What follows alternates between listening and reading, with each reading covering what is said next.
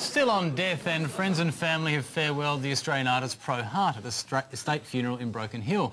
Despite his popularity, major galleries have always snubbed Pro Hart by refusing to hang his work. Yeah, well, that's because they don't really like artists who sell their soul for advertising, do they? Remember Pro's great work? Yes, of course. The carpet advert. Beautiful. Wonderful piece of artwork there. Now, to be honest, it's high time that Pro Hart got his recognition he deserves. And even if he never features inside our top galleries, at least he's now got one permanent memorial directly outside one.